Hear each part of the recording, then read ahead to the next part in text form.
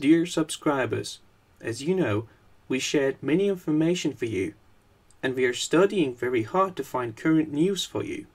However, I cannot use this channel for future. Please follow our new channel called as Daily News Report and watch our video to support us. Link in description. Also, you can reach the video we shared on Daily News Report by clicking on the top right button. We highly recommend watching, subscribing and sharing. We will continue to share some news on this channel, but we take precautions against some situations for future. Thank you for supporting us. Analysis about economics, geopolitics, global finance and gold.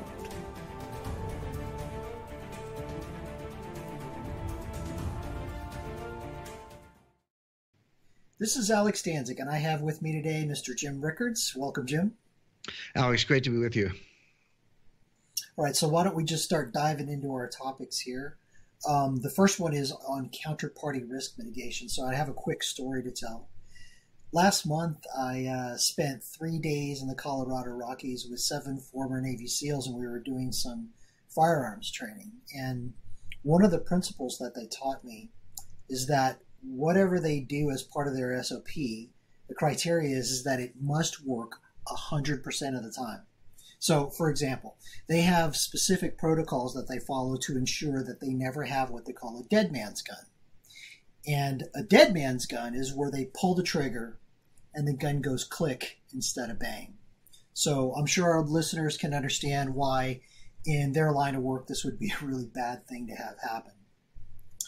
It occurred to me while we were doing this that the same principles actually apply to how investors conduct due diligence on who they invest with. So specifically, does the investor who is conducting due diligence go through the steps to identify the counterparty service providers and do a risk assessment as to how well they're going to perform under market duress? So in other words, even if they will perform, so in other words, will that gun go click instead of bang during a liquidity crisis? So listeners may or may not know, but Jim's been asked by the Pentagon on several occasions to participate in financial warfare simulations as a game theory expert. So Jim, as an expert in this area, I have kind of a two-part question. Number one, why is physical gold a good way to mitigate counterparty risk? And number two, what kind of scenarios do you see that might make paper gold fail under a liquidity crisis or under market stress?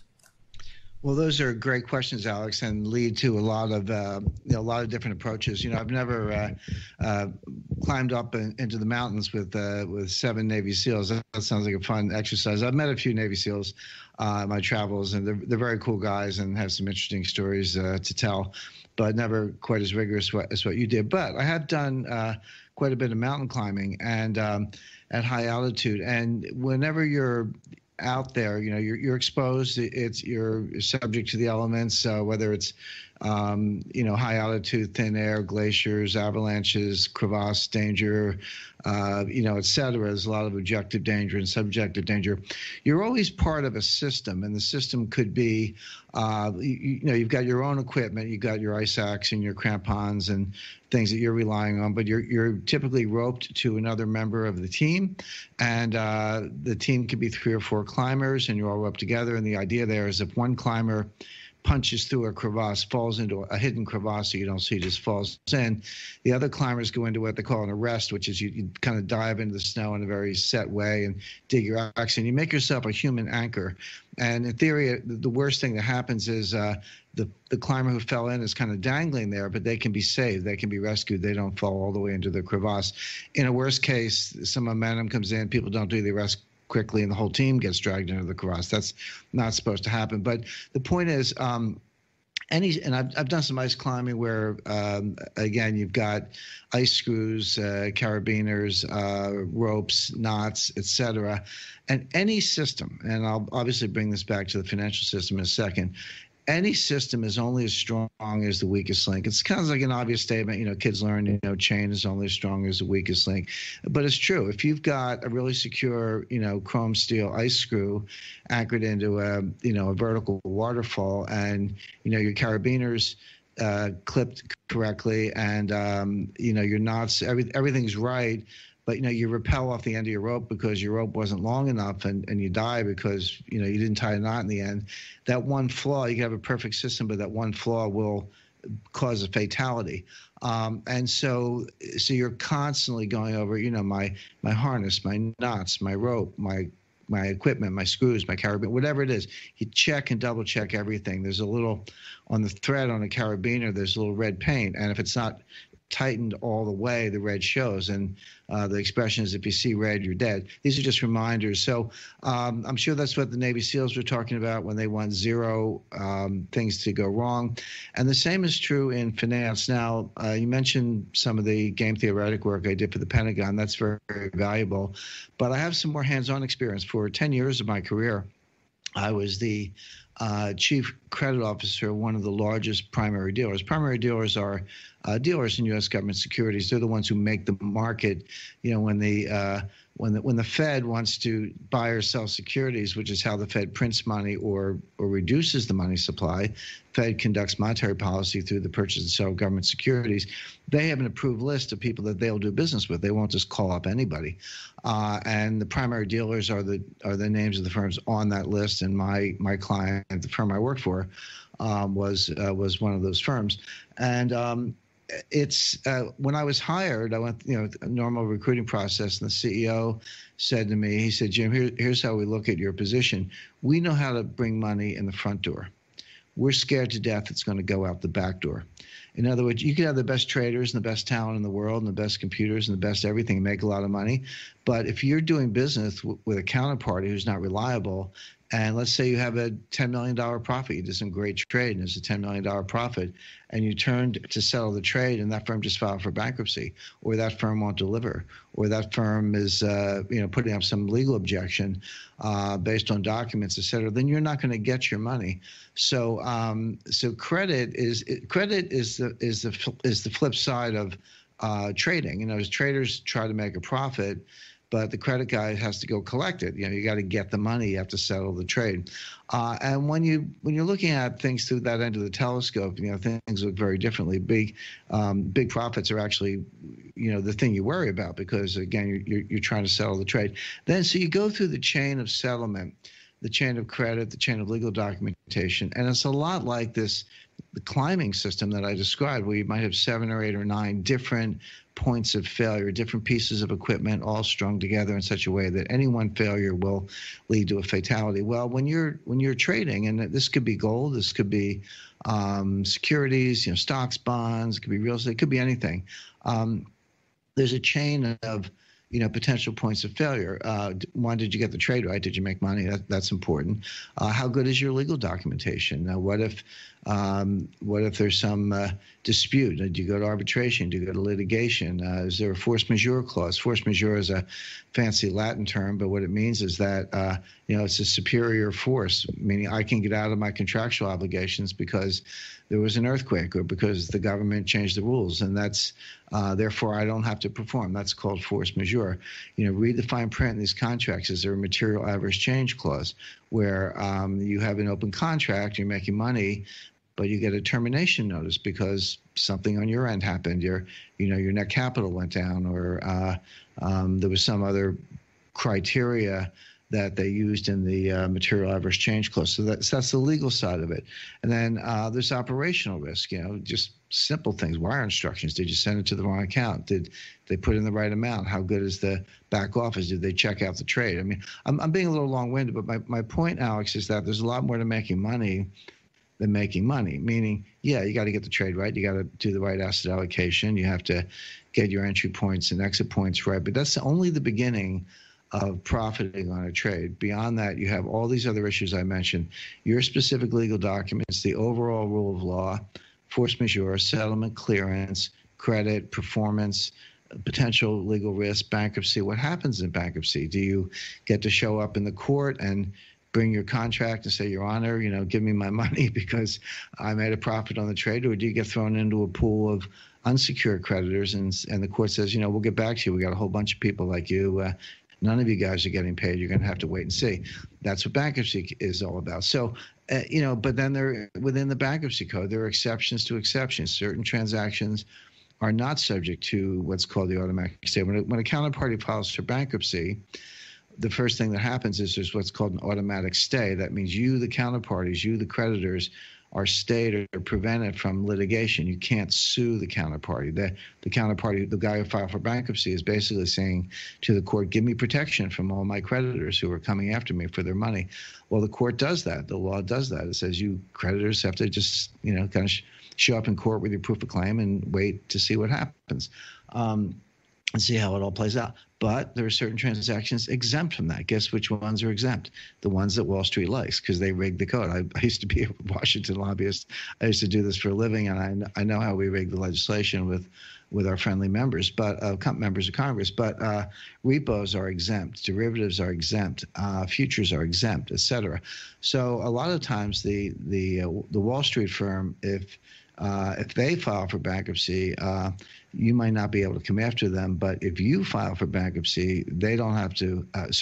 If you file for bankruptcy, they can come after you. But if they file for bankruptcy, they can still. I apologize, I've got this backwards.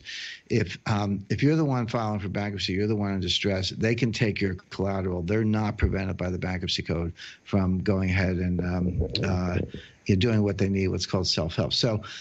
I'll leave it at that, but the point is there's just a whole bunch of stuff, legal documents, rule of law, bankruptcy code, collateral, margin calls, settlement clearance, et cetera. Now, getting to your original point, if I own physical gold and I have it in non-bank storage, I have it in safe custody, I don't have any of those risks.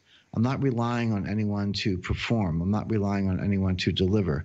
I'm not relying on anyone's good credit. I'm not relying on the Federal Reserve to maintain price stability, et cetera. There are just tons and tons of risks in the system beyond the obvious ones. When most people think about risk, they think of the risk of the market going up or the risk of the market going down. In other words, the risk of profit and loss. And sure, that's a good place to start. But that's one of about 20 risks that I could mention, and a lot of which I just did, before you as the investor actually, get to collect your profits. So, and as that applies to what's called paper gold. So what is paper gold? These are gold futures. They're gold options. They're what are called unallocated forwards. There's something called the London Bullion Market Association, LBMA. This is a club of the largest banks. Not that many of them. Don't know the exact count today, but it's around 10. Maybe fewer. They're the obvious names: HSBC, Goldman Sachs, Citi, a few others. They make the market in gold. They write the rules as to what's good delivery, what's acceptable storage. They have lists of approved, secure logistics operators. So good firms like Brinks and Loomis, they'll be on the list. Maybe some fly-by-night newbie, armored car company will not be on the list, et cetera. Approved refiners, approved vaults, et cetera. So they kind of control the physical gold market. But when you call them and say, I want to buy gold, they'll send you a contract and they ask you to fill it out and send it back and open an account and fund the account and all that good stuff. But assuming you get through all that and you call and you say, I want to buy, a ton of gold, and that's a lot of gold, they'll typically have what's called an unallocated forward, meaning say, okay, whatever today's price is, $1,305 an ounce, however many ounces, 100,000 ounces, whatever, done. And you pay them that much and they send you a confirmation. They say you own the gold. But if you read the fine print, what you find out is that you don't really own the gold. What you own is, they say there's gold, and there is some, but not nearly enough to go around. You don't have what's called allocated gold. The gold is, there might be like 1 bar of gold and 100, and they might sell 100 paper bars for every 1 physical bar. What would happen if all 100 holders showed up on the same day to get the gold? Well, the answer is 99 of them would go away empty-handed, maybe all 100. At most, one would get the bar of gold, and the other 99 would go away empty-handed because there's not that much gold. So these are highly leveraged situations. They're really kind of off-exchange futures contracts where, again, you're depending on the performance of the bank to collect your profits. The banks rely on the fact that that everyone's not going to come in for their gold at once. It's kind of like deposits. If every depositor at a bank showed up to take their money out, the bank would not have enough money. The banks take the money and they make loans. That you can't call a commercial loan overnight. You can't call a mortgage loan overnight. And that's what they do with the money. So they could never call all that money in that quickly. They would never be able to give you all the money. They'd have to go to the Federal Reserve, and discount some assets. So the point being, they rely on stability, they rely on inertia, they rely on a lot of things that mean that not everyone's going to come for their gold. Same thing is true on the futures market. COMEX has designated gold warehouses. All the gold in those warehouses is nowhere near the size of the gold that's underlying all the futures contracts that are outstanding. So these are the risks you take when you're in these paper markets. Now, if not much is happening and the price of gold isn't moving very much and everyone's happy with the paper, nothing bad happens, but you're not making any money either, particularly, maybe a little bit. But when is gold going to soar? When is gold going to go up, $100 an ounce per day, $200 per ounce per day, $1,000 per ounce, per week? When is that going to happen? That's going to happen in a financial panic, in extreme financial panic, like what we had in 2008, probably worse. What's going to be the reaction of people? They're all going to show up and want their gold. Exactly the scenario that the banks and futures exchanges are not prepared to deal with. That's the scenario that's going to happen. At that point, and this kind of goes back to what we said before, at that point, they will send you a termination notice. If you read the fine print in the contracts, they can do this. They'll send you a termination notice. They'll take yesterday's closing price. They'll compute your profit if you have one, probably do. They'll send you a check for that amount, but you're like, wait a second, I didn't want yesterday's profit. I want today's profit. I want tomorrow's profit, the day after. That's why I bought the gold. This scenario is why I bought the gold. It's going up $200 an ounce a day. What about those profits? They'll say, too bad, we closed out your contract, here's your check. And so, whereas if you have physical gold, you don't have that problem. So I'll just sum up by saying that with physical gold, you're not relying on anybody's performance. You're not worried about legal contracts. It may be a contract with the vault or a custodian, but not with the bank performance or exchange performance. And people tend to overlook those risks. Right. So, in other words, if there was somehow some way that you could sort of disintermediate the banks and maybe buy and sell your gold directly through Swiss refineries, for example, that might be a good thing. Oh, absolutely. Look, it's simple. The more intermediaries you have, the more risk you have, the more performance risk you have.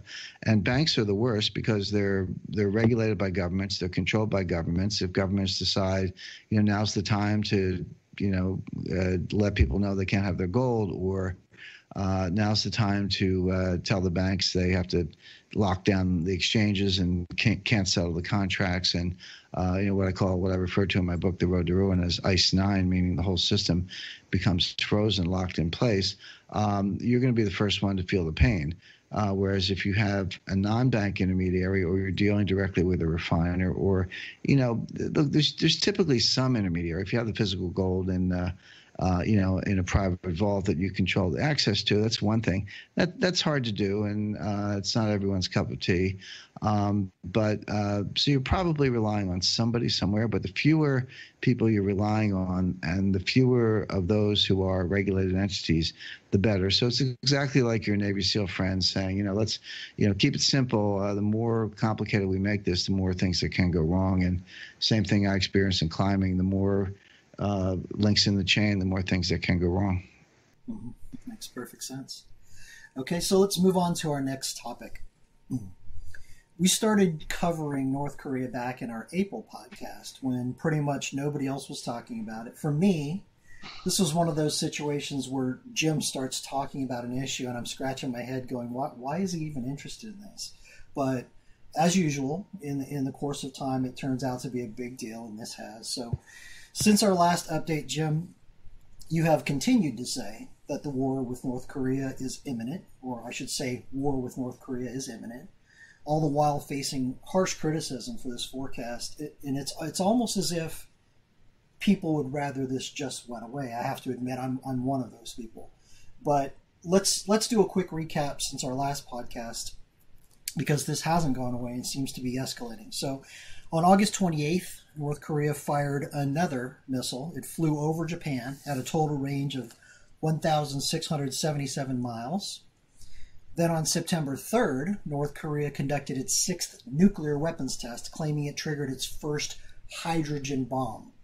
And the USGS measured it as a 6.3 magnitude seismic event. The Japanese Defense Ministry estimated its yield at about 160 kilotons. That's the equivalent of about 160,000 tons of TNT explosive. So Pyongyang claims that the new hydrogen bomb payload can be mounted on an ICBM. In response to this, President Trump tweeted out that North Korea's words and actions continue to be very hostile and dangerous to the United States. So those words, in my mind, basically means he's considering this a national security threat, obviously. September 11th, the UN Security Council voted unanimously to impose an oil embargo and additional financial sanctions. September 14th, North Korea fired a second missile over Japan. This one traveled 2,300 miles. With this range, by the way, Guam is in the reach of a North Korean missile strike. Yesterday, Trump addressed the UN regarding North Korea, and he said, "If the U.S. must defend itself or its allies, we will have no choice but to totally destroy North Korea," adding that Rocket Man is on a suicide mission for himself and his regime. So, Jim, you in the past said that capital markets are a complex system, and you've used the analogy of it being like a snowpack on a mountainside, which could transition into an avalanche. And recently, you stated that you are now identifying North Korea as a pretty big snowflake that could cause that. What's your latest thinking on this? Yeah, that pretty much is my latest thinking, Alex. By the way, I think about this every day, and there are a number of elements in the models I use for predictive analytics, whether it's forecasting markets or forecasting geopolitical events, and one of them is just the use of what's called Bayes' rule or Bayes' theorem, Bayesian statistics. It's a branch of statistical science. Interestingly, I just got back from I was in Europe last week, and I was in London for a few days, and got to visit the gravesite of Thomas Bayes, who is the inventor of Bayes' theorem. He died. He's an 18th century English minister.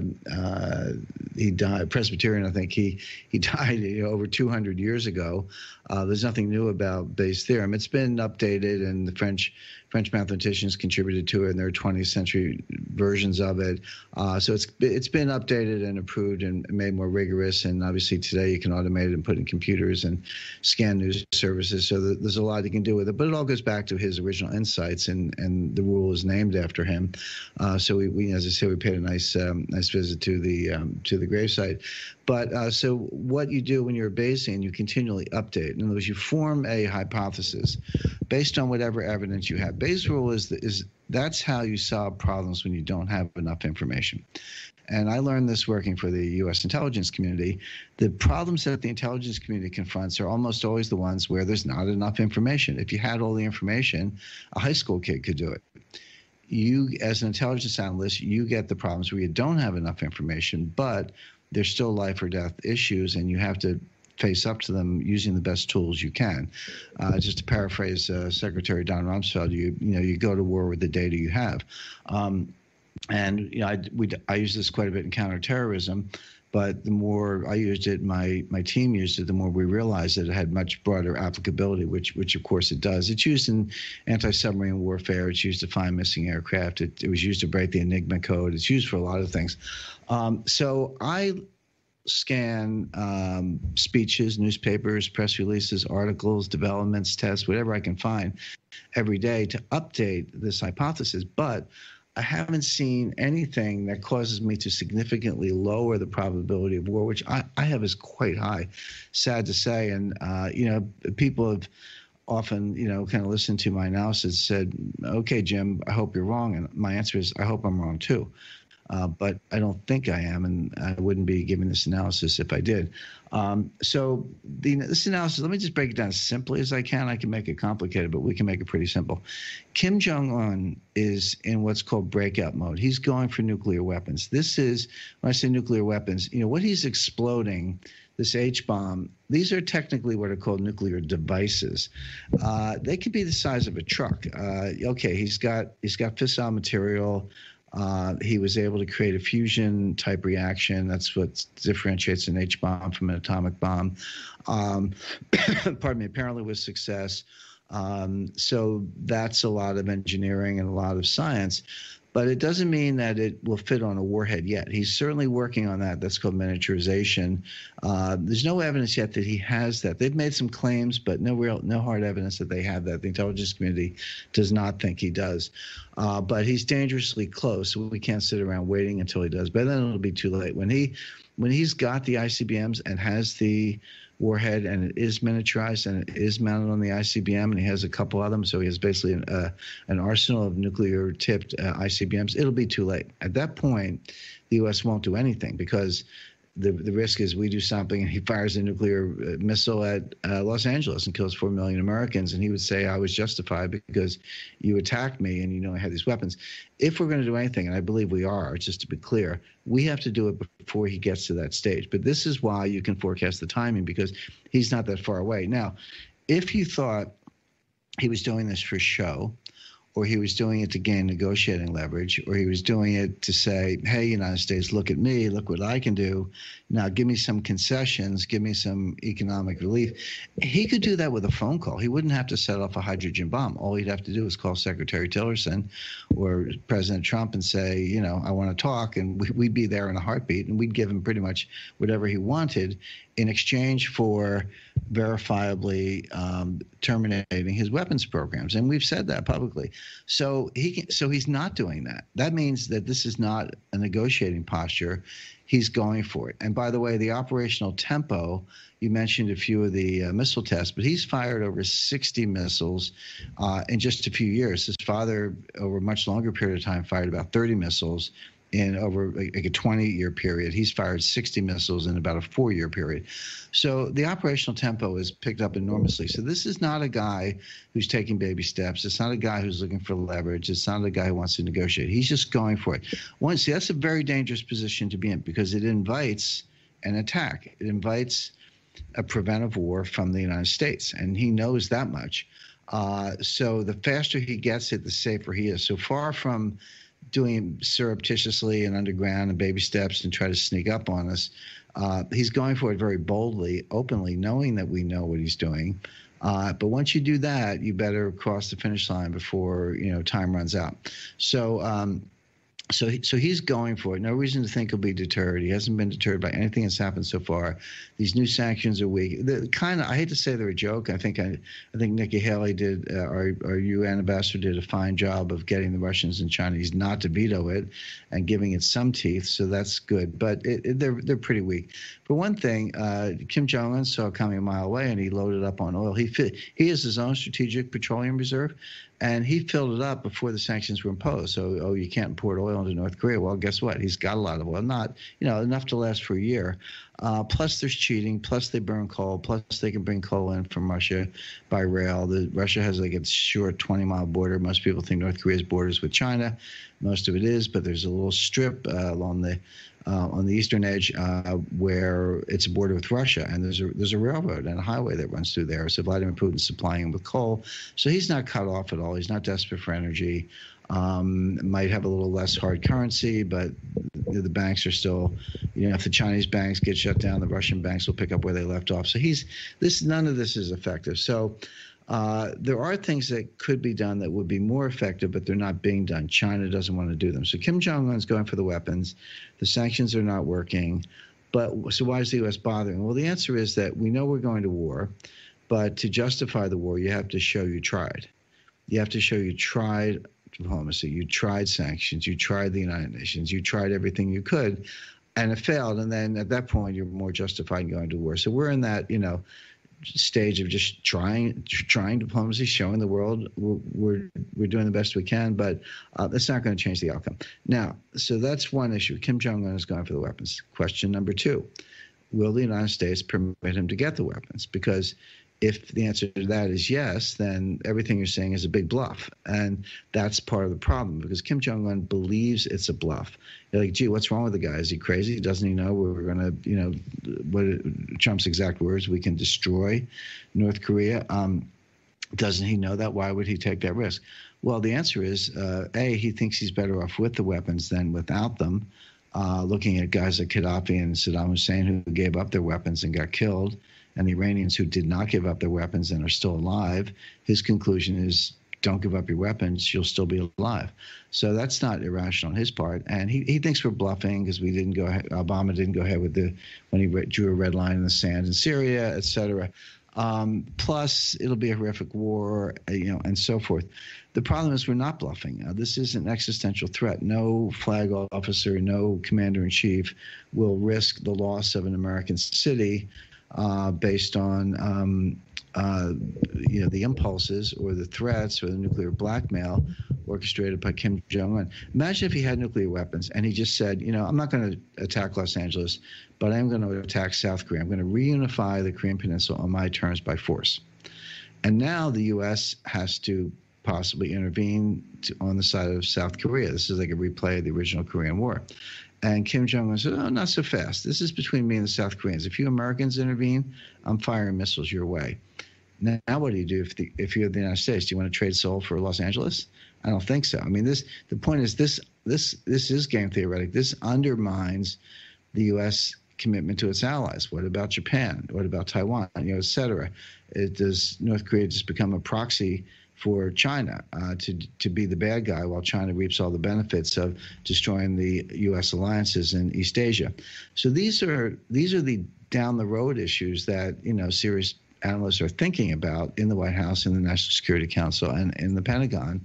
And when you analyze it that way, you pretty quickly come to the conclusion, no, you cannot have these weapons because we know what you're going to do next, and that's just going to create a worse situation, and we're not going to take that risk. So A, Kim Jong-un is going for the weapons. B, the United States is determined that he cannot have the weapons. And so unless there's another force, such as China and Russia, which I don't see forthcoming, then we're going to have a war. We're going to war probably in the next 6 to 8 months, because beyond that, you're in the realm, late 2018, early 2019, you're now in the realm where he probably will be able to miniaturize the warhead and ruggedize it and improve the guidance systems and do everything necessary to create an actual ICBM nuclear arsenal. So it'll be too late then. So this war is coming. There's only one wild card in the deck, one factor, and George Friedman has pointed to this. George Friedman is a great analyst. I read all his stuff. Big fan of his. He says, look, South Korea is not with the program. I mean, South Korea is pursuing an appeasement type policy. They don't want this war. They have the most to lose. If this war breaks out, Seoul's going to get battered. You're talking about tens of thousands, perhaps more. Koreans who will be South Koreans who will be killed. There are capital cities at risk. A lot of Americans, too. There are, I believe, 70,000 Americans in or around Seoul. I mean, I've been to Seoul, Korea a number of times myself. There's a big American expatriate community there, not counting the troops. And we have over, I think about 50,000 troops. So Americans are on the front lines of this also, and Americans will be killed. But the South Koreans do have the most to lose. But the question for the United States is, well, that's unfortunate, but we've got to look out for the United States. And by the way, you're going to be in a better position with us than if you try to go neutral. So right now, a lot of the action is discussions between the United States and South Korea. There's no dialogue, maybe deep back channel with North Korea, but no real dialogue with North Korea. But there is a dialogue with South Korea, trying to get them on board. The Japanese appear to be on board, so we're kind of stitching this alliance together. But at the end of the day, my expectation is, notwithstanding South Korea's unwillingness and their appeasement type policy, and I think Friedman's right to point to this, that the United States will go ahead anyway because there's just too much at stake. Having said that, there are a couple other possibilities here, and one I'm hearing more about. Nothing totally concrete. It's what we call rumored intelligence. But there might be some secret weapons. I hate to make this sound like a superhero movie, but the U.S. doesn't sit still when it comes to R&D, and my expectation is long before the B-2 bombers and the B-52 bombers and the PSYOPs and a lot of other things got into play, that the lights would go out in North Korea. They would just go dark. That's kind of obvious. That would disrupt the command and control. You try to decapitate the regime, maybe a special operations mission just to kill the leadership so that nobody can give the orders to open up the artillery fire. But maybe there's a secret weapon. Could it be, this is speculation, just to be clear, could it be, liquid laser, a sonic device? Who knows? But at the highest levels and with the utmost secrecy, if President Trump had something along those lines to share with South Korea. Now, the problem with sharing anything with South Korea is if they're stuck on the appeasement policy, they might just tell North Korea, and that would defeat the purpose. We'd lose the element of surprise. But there are a lot of wheels within wheels here. But big picture, Kim Jong-un is going for the weapons. We won't let him have them. We're pursuing diplomacy. Diplomacy won't work. Therefore, we're heading to war. A very sobering analysis. So we'll keep an eye on this, and we'll continue to take a look at it and report on it in future podcasts, and take it from there. So shifting topics again, we're going to move on to, in our June podcast of this year, Jim, you and I, we did a pretty deep dive on the risks in cryptocurrency. We specifically warned that government regulation could pose a substantial risk to investors. And a couple of things have happened. In July, the SEC ruled that ICO sales, these are initial coin offerings, are subject to the requirements of federal securities law. On September 5th, the co-director of the SEC said, as with any kind of newsworthy event, roaches kind of crawl out of the woodwork and try to scam money off of investors, which gives us some insight as to how some regulators are looking at initial coin offerings or ICOs. Then the big one lately is on September 15th, the Chinese government handed down orders to all the cryptocurrency exchanges in China that they were required to cease all operations. And within 24 hours of that hitting the news, cryptocurrency values plummeted. Some of them dropped as far as 34.2% in a single day. With that in mind, Jim, what is your thoughts on this subject?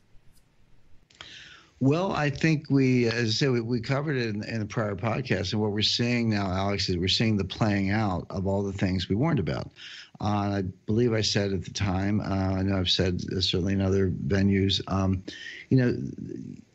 ask yourself, who's in this market? Who's in the Bitcoin market? Well, you have a lot of miners, so-called. These are people, basically, miners is a misnomer, but they've got massive computing power, huge use of electricity, by the way, solving difficult math problems that get progressively more difficult as you mine each coin. And then if you solve these problems, and these are the people who maintain the blockchain, by solving the problems, what you're really doing, you present what's called proof of work, and you verify the transaction, and that validates the blockchain and establishes ownership. It's all encrypted, but with subject to the encryption, it establishes your ownership, let's say, of a certain number of Bitcoins. Well, you do that by solving these problems, but then you get rewarded. So by solving the problem, you get a certain number of Bitcoins yourself. That just kind of come out of the algorithm, and then you can sell those and get money, and that's how you get paid for this mining operation. Well, think about that for a second.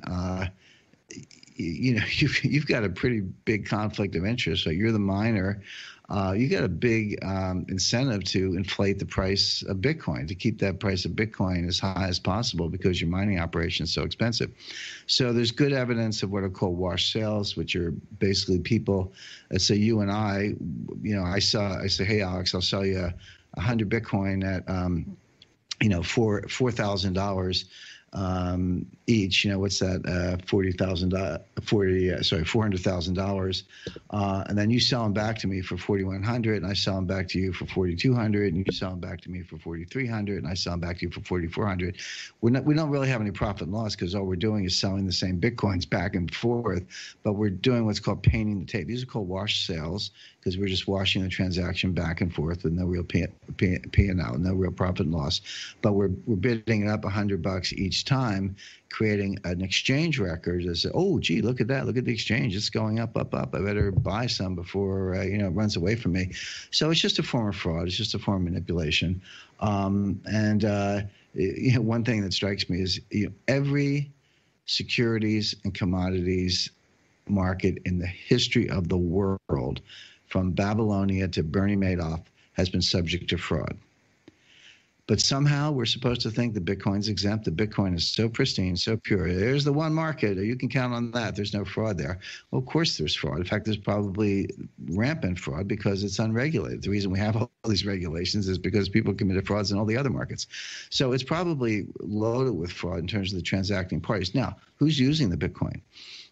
Drug dealers, arms dealers, tax evaders, and worse. What's worse than a drug dealer will try child pornography. These are the people who are actually using the Bitcoin on the dark web. So so you got a bunch of scummy people running the exchanges, and you're doing wash sales and painting the tape, and you got a bunch of even scummier people who are using it to conduct business. Gee, what a great market to be in. I don't know why anyone would touch it. But I encountered a saying recently. I think it's one of those quotes that gets thrown around. I think I've heard it before, but I'll paraphrase. It said, nothing drives people crazier faster than the sight of other people making money. So the idea that somebody bought some Bitcoin and at least in nominal space it went up, I got to have some. It just drives people crazy that they're not in it, but they're being sucked in. The thing with the interesting thing about the millennials is that this is a generation that grew up playing video games. Not all of them, of course. I'm generalizing, but quite a few of them spent quite a bit of time playing video games. So when you're in video games, you're in a digital world inside your head, and a lot of these video games have currencies. This is how the video game, producers make money. They get you to give them dollars, real money, for sort of crypto money in the game, and then you can buy stuff. If it's a combat game, you can buy an extra tank, or if it's a gladiator game, you can buy an extra sword or whatever. So they kind of grew up as children using digital currency that came out of nowhere. So Bitcoin probably didn't seem that weird to them, but there are a lot of, I think, more savvy, seasoned people out there who see the opportunity to rip other people off. And so the whole thing now you've got bubble dynamics, you've got a tulip mania kind of mentality, you've got a lot of very naive users who, think that it's just another game in effect. And then you've got some real scum who are kind of running the show. I don't see the attraction, candidly, but I think this is all playing out. Although the other thing that people were naive about is that somehow this was exempt from the state. There was this libertarian dream that the state. Are you kidding me? I mean, study history. States don't go down without a fight. State power can intervene anywhere they want. They can shut down exchanges, demand tax records, put people in jail, interrogate people. They've got means of violence at their disposal. Don't underestimate state power when they see a threat, and they were starting to see a threat in terms of competing forms of money. So I expect the whole thing to kind of go away sooner than later. Not the blockchain. The blockchain, which is really now, I think, DLT or distributed ledger technology is probably the right way to think about it, more so than blockchain. But be that as it may, that technology, has a future. It's not going away, but that's. Too many people confuse the DLT, the distributed ledger technology, with the coin. Don't fail to make that distinction. The technology could be good. That doesn't mean the coin's good. Yep. And speaking of government-issued digital technology, central bank blockchains, we've only got a couple of minutes left, so we're going to hit this one really fast. But there was a report issued by Australia's Black Economy Task Force, and they were weighing in on cryptocurrency. It's got some pretty concerning implications. The chairman of the Australian Securities and Investment Commission, basically the Australian SEC, predicted that traditional bank accounts may be unnecessary within a decade as central banks begin issuing their own Bitcoin-style digital fiat currency. So in other words, their own blockchain. And then extending this to everyday transactions in the general population. He went on to say that with central bank-issued digital currencies, you might not need a bank account anymore. And assuming that we take this guy at face value, that what he's saying at face value, this has some pretty scary implications. So here's a quick scenario. 1, central banks issue their own digital blockchain currency, which disintermediates the banks and retail transactions. 2, the government passes a new fiat currency law requiring the use of their new digital-only currency. 3, the government then makes the older currency illegal, requires the population to use the new government-issued digital currency for transactions. And what this allows is the government then has 100% visibility into what people own, the ability to track, freeze, and confiscate people's wealth at will. Now, to be fair, you and I have talked about this before, Jim, governments can mostly do this already, but this would allow them to do it without having to go to the banks to accomplish it. So, Jim, we've already seen a trend towards eliminating paper. Governments are pretty much broke. The U.S. just passed $20 trillion in debt for the first time. Tax revenues globally are really not keeping pace with government spending. What's your view on a government-issued blockchain, and do you see this as a realistic course that governments might take? Yeah, I do, Alex. Actually, I think the summary you just gave was excellent. And that path, that sequence you describe of, first they build the DLT, the distributed ledger technology. Then they create their own coin, the Australian dollar coin or the U.S. token or whatever, whatever you want to call it. Then they mandate it. Then they ban paper currency and other alternate forms of currency, which is exactly what happened in India. And then they disintermediate the banks. Everything you just described, I think that's not only possible, I think it's happening. And it kind of goes back to what I said earlier. Now, but this is where the point I was making about, because what happens, a lot of the Bitcoin groupies, the Bitcoin cultists, they'll read a story like that and they'll throw it out on Twitter or throw it out on a podcast and say, see, Australia is building a blockchain, so buy Bitcoin. And I'm like, no, Australia is building a blockchain, but it doesn't mean buy Bitcoin. It means Bitcoin's going to get killed because they're going to put their own currency. So again, this distinction between the technology platform on the one hand and the cryptocurrency on the other is critical. The technology platform will be around. The IMF has put out a working paper talking about the IMF using blockchain. The Federal Reserve is looking at it. Other central banks are looking at it. The idea that blockchain, distributed ledger technology, might be used by central banks as a way of keeping track or transacting in currencies, that's completely plausible. I think that is going to happen. But to suggest that that's somehow bullish for Bitcoin is nonsense. In fact, it's the opposite. As soon as they're ready with their new digital currency, they're going to kill Bitcoin because they don't want the competition, and they've got the ability to kill Bitcoin. So Bitcoin's a dead end. It's a roach motel. You can get in. I'm not so sure you can get out. Look, some people have made some money on it. Some people have made a lot of money on it. There are some real Bitcoin millionaires out there. I don't dispute that, but that's like if I go into a casino with all your money, Alex, and I bet on red and it comes up red, and I go back and say, hey, Alex, I doubled your money. Give me a nice fee. I'm a genius. You might think I'm a genius unless you knew what I did. I basically could have lost all your money just as easily. So getting big paper gains doesn't make you smart. Sometimes you're just lucky. Sometimes it just came up red, but next time it could come up black. And that's really the way this is going to play out. Wow, I was kind of hoping that you were going to say that's an unplausible scenario, but there it is. Yeah. Okay. And by the way, one more reason to have physical gold. Physical gold does not only insulate you from all the stuff we talked about at the beginning of the podcast, the legal risk, the credit risk, the settlement risk, all that risk, and there's just a lot of them. But it's also not digital. Can't be hacked. Can't be erased. Can't be tracked. It's just sitting in one place. So it's got a lot of features, which is why it has always been money. These are not 21st century inventions. It's true today, but it's been true for a long time. Very true. And I just heard that it's likely that Bitcoin is going to fork again. In other words, split. So this idea that it cannot go above a certain number is really not true. So it's not true at all. I mean, they can do whatever they want. Mm-hmm. They have this what they call community consensus. They make it sound all warm and fuzzy like a New England town meeting, but it's actually based. The votes are from the miners, who are just a really small number. 51% of the mining's in China, and they just shut down the exchanges. You don't think the miners are going to be next? It's a house of cards. Yep. All right, Jim. I've enjoyed the conversation today. Very much appreciate it, and look forward to it next month. Thanks, Alex. You have been listening to The Gold Chronicles with Jim Rickards and Alex Danzig, presented by Physical Gold Fund. Recordings can be found at